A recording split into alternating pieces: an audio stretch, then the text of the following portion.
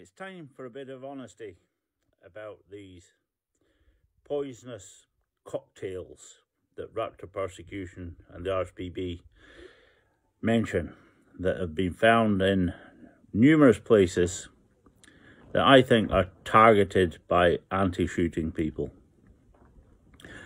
Each and every single one of the chemicals in these cocktails will kill a bird immediately.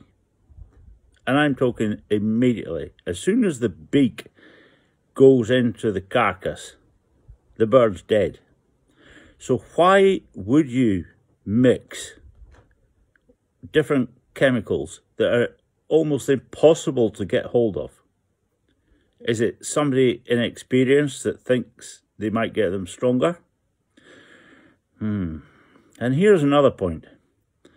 When the RSPB and others, the police, etc., search these areas, for example, where the eagle was found recently, why are there no ravens?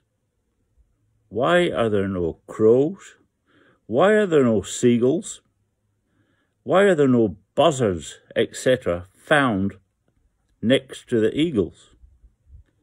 It's an absolute impossibility that no other birds that follow eagles and mob them consistently looking for food that the eagle finds, wouldn't be found dead next to the eagle.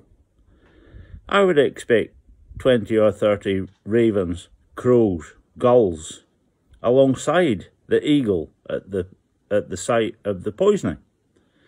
What's going on? Something isn't right.